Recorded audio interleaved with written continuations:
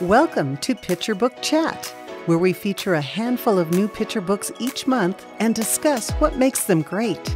Whether you're a parent, caregiver, or teacher, you're bound to find some wonderful reading suggestions from librarians Mary Ellen Braggs and Sheri Boggs.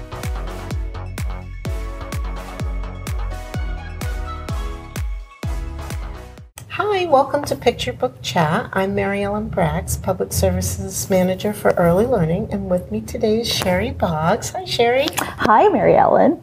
I'm the Youth Collection Development Librarian for the Spokane County Library District. And we love to talk books. Yes, we do. And we have some new ones for you. Oh my gosh, I'm so excited about this group. Okay, So, you want to start? some of these are so new that they haven't even been processed yet. Right. Like I grabbed them right off the new, incoming bookshelf to talk about them. So which means you can put them on hold. That's right. And to look glad you for remembered. the The QR code. That's it, QR code. We got it. So, yes, so look for the QR code, and then you can put them on hold once they become available, which shouldn't be too long. Exactly.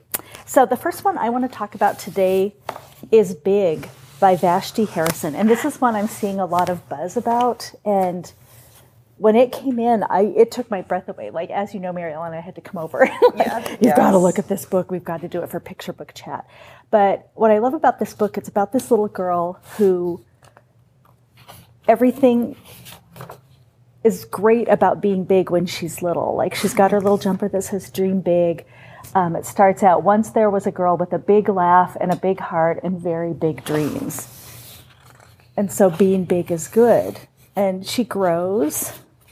And then all of a sudden being big isn't so good. You've got Santa here saying, you're a big girl, aren't you? And she gets stuck in the swing. And like these illustrations are just they're gorgeous and poignant. Mm-hmm. And I just love like the soft colors around her. Like you can really feel for this character. You've got a teacher saying, don't you think you're too big for that? Like the sizeism that we have, like especially in our culture, like it's just so ingrained. And you see how this girl is having to cope with this in her daily environment. And how it actually conversely makes her feel small. It makes her feel like she doesn't belong or she's less than other people. Here it says the words stung and were hard to shake off. So she's starting to internalize these experiences. She began to feel not herself, out of place, exposed. People have helpful things like wear dark colors.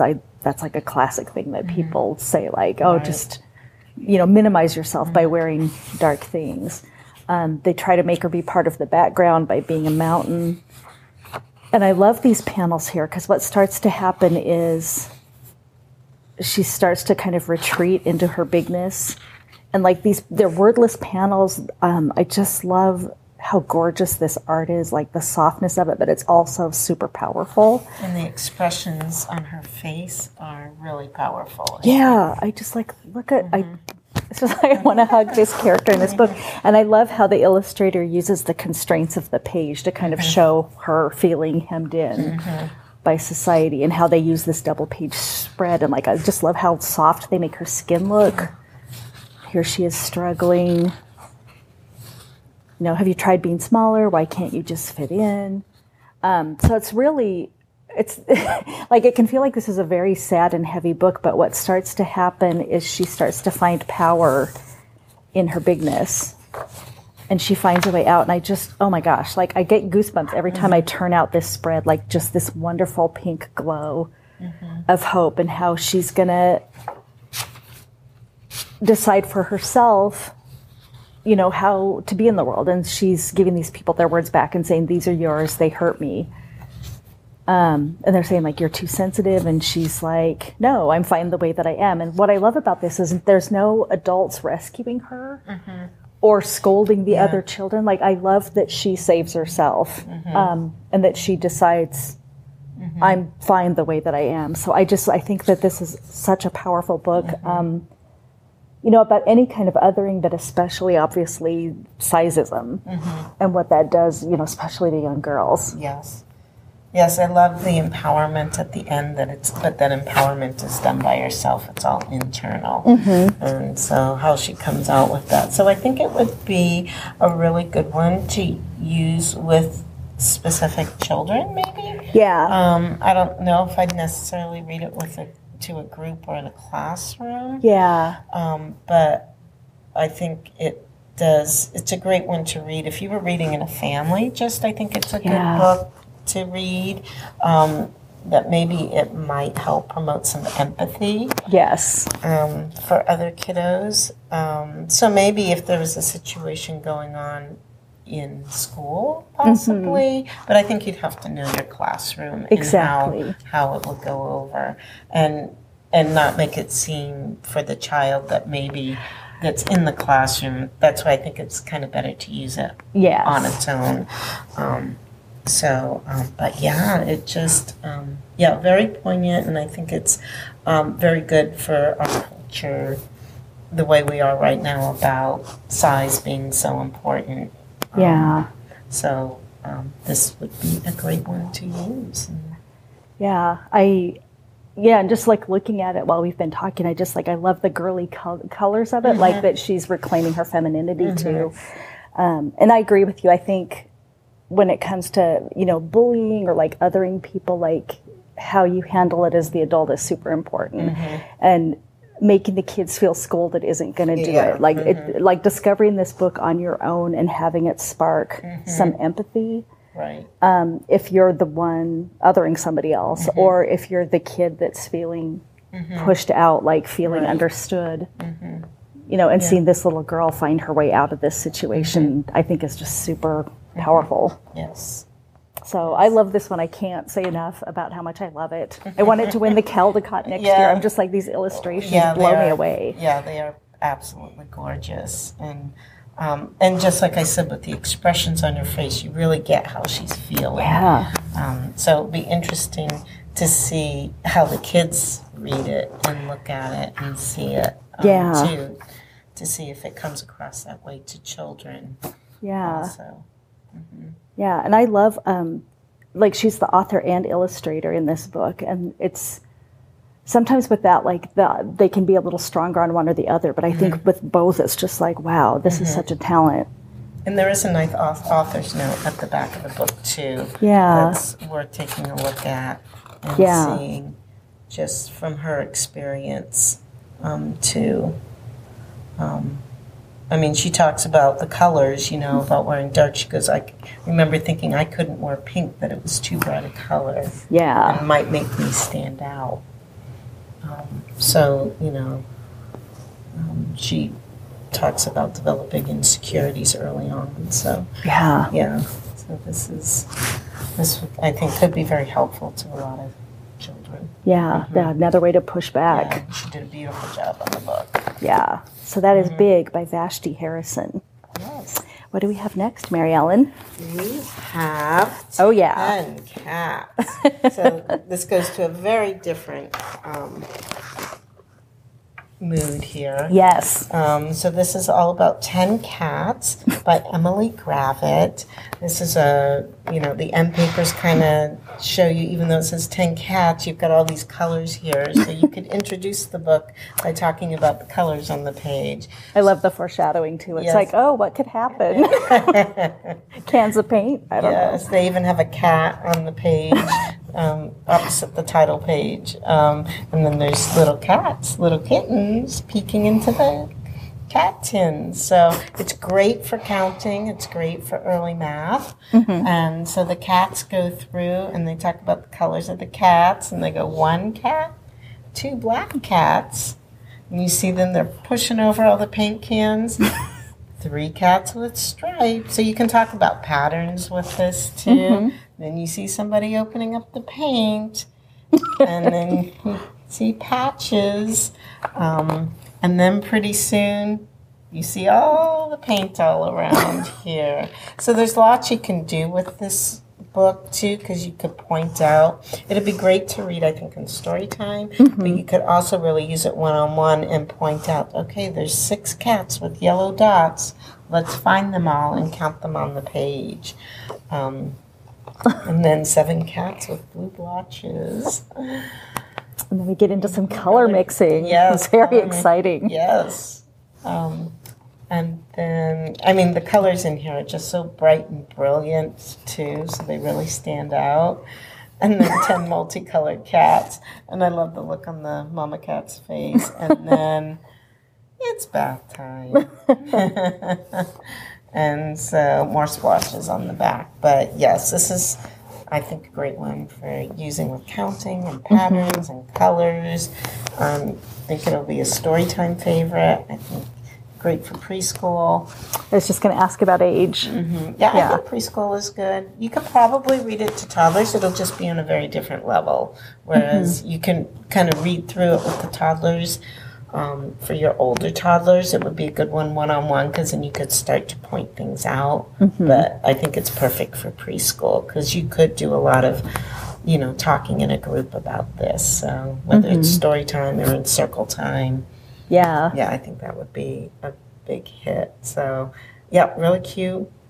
Really just a fun story to use with kids, where you got numbers and colors. Yeah, I like how she builds up the suspense by showing those cans of paint right away, and like how the cats are interacting with them. Like you're just waiting for the mayhem to begin. Gonna happen. Yeah, and I also love how you kind of have to hunt for the cats when she starts talking about patterns. Like, I like that when she talks about the striped cats or the ones with splotches. Like, you're kind of like, okay, well, there's 2, and then you have to look for the third one. And then it gets more difficult to find them as you go on. So I do like that. So it's kind of like you're practicing and you're training the eye to look for certain things. And then once it gets more crowded, then you're... Yeah. And it will take a little bit more hunting to find it, but yes. Yeah, this is a great one. This is one that, like, it seems simple on the surface, but there's a lot that it's doing. Like you're talking about, there's the counting, there's the colors, there's the patterns, there's, developing that kind of seek and find ability with your eyes. It's a good one. I love it. And it's so true. With cats, you have to be careful when you're painting, because if they walk through, there's little paw prints all over your everywhere. House. Good times. So yes, again, that was 10 Cats by Emily Gravett. And if you would like to put a hold on this, just scan the QR code and you'll be able to do that. Yeah. Be first in line. Yes. Now we've got some alphabet fun. And this is A is for Axolotl, which is so fun to say. I love any book that has an axolotl on the cover, and this one is particularly cute. I think we've got a nonfiction one it actually even looks similar to this, that would be fun to pair with this. Yeah. But this is an unusual animal ABC, and so you're going to be meeting all sorts of creatures that you might not have seen before. So we start with our little axolotl friend who dives and dips and swims. They breathe underwater and can replace missing limbs. So right away, you've got like a rhyming scheme that carries throughout the book. This is a binturong who apparently smells of buttered popcorn. I love that it pulls in the senses. Probably not a great thing to have around predators. Yes. And I love that there's a range of things. Like you meet creatures, like there's nocturnal ones, there's daytime ones, there's ones that live in trees, ones that live in the oceans. So there's a great range. Right. This is a little Dumbo octopus. It's super cute. The colors in the book are just amazing. So they're really bright, and I think it has a lot of visual appeal. Too. Yeah, and I like the high contrast with the letters. I think for kids learning their letters, that's a good thing to have. And I like the simplicity of the illustrations. Like it almost looks like cut paper. Yeah, and I learned animals I didn't know. I would have thought this was an otter. It is not. It is a hyrax. Yeah. It is a cousin to elephants and manatees. Yes. Who would have thought? Yes. Yeah, lots of names, and the only thing I wish is I noticed on the front cover they have the pronunciation on it. Yeah. I wish they had continued to do that throughout the book, because although they have a glossary at the end, they don't have the pronunciation there, so I would have to look them all up and then, Yeah. I mean, some you could guess at, but others, there's just no way. Yeah. Yeah. And then, so it is nice that at the back here they do have a meet the animals and tell you a little bit more about it. But the one thing you noticed, right, Sheri, was that some of them they have a question or they don't answer it back here. Yeah, like the in the V, there's like this little I don't know if I can say it, vaquita. And it says that there's about 10 left in the sea. They're the smallest type of porpoise and the rarest you can see. So for me, immediately, like, I'm a huge whale and dolphin fan. And if I'm a little kid whale and dolphin fan, I want to know, like, how small are they? And so they don't say on the page. And so I go back here to look, and they still don't say. It says they're the rarest marine mammals. They're small cetaceans. They live in the shallow seas of North America, namely in the northern Gulf of California. It's estimated that there are fewer than 10 left in the wild, which they kind of already said. So so this book isn't going to give you all your answers, but you had an idea about how you could. I mean, but what you could do with this, because I think this is for older kids. It's 26 pages, so we always keep that in mind with an alphabet book and the group that you're reading to. But if you were reading it for, like, first grade, second grade, you could actually, even third grade, you could work in a research project to find out more about the animals. Yeah. So that could answer the questions and use it as a jumping off point for an unusual animal theme. And I think that would work really well. Maybe everyone could pick one and do a report or something. Yes. But it's gorgeous. So that was the only thing really that caught our eye about it, was just the pronunciation and then having a few more details. I mean, there is a limited amount of space. So definitely, Yes.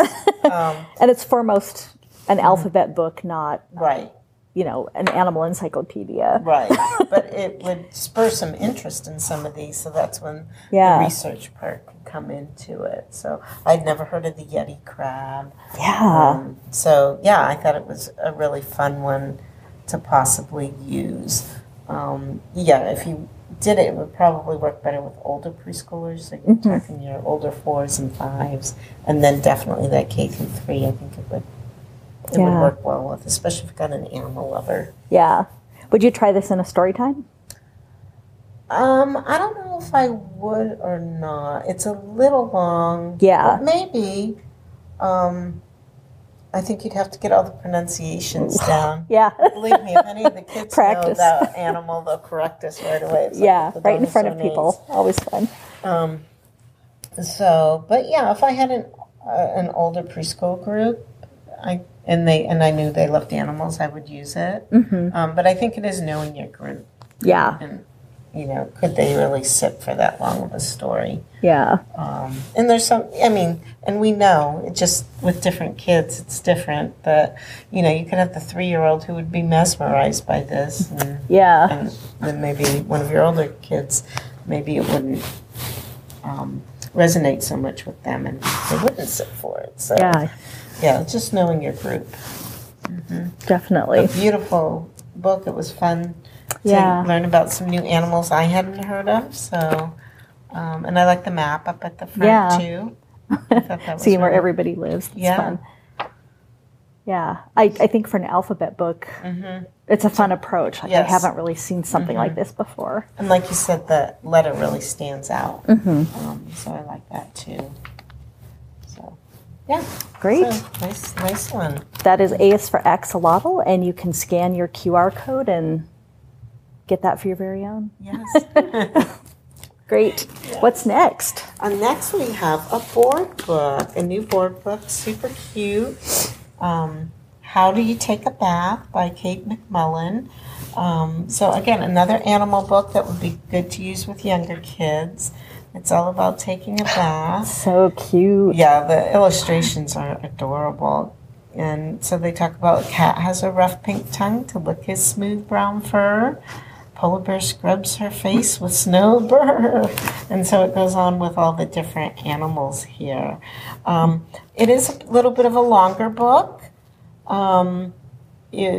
So when you're talking about using it with babies and young toddlers, it may not work as well because of the length of the sentences and how many words are on the page.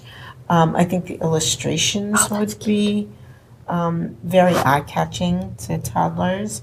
So, and with a smaller format, you would read this with just, a couple of children anyway.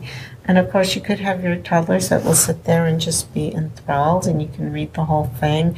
But this is one of those books, if you have younger toddlers, you could just point out the pictures, and then as they get older, then go back and read it with them. Yeah.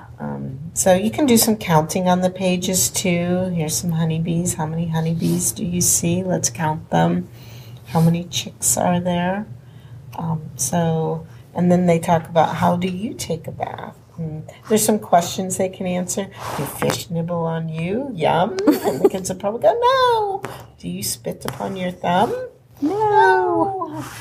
Are your hairy legs your brush? No.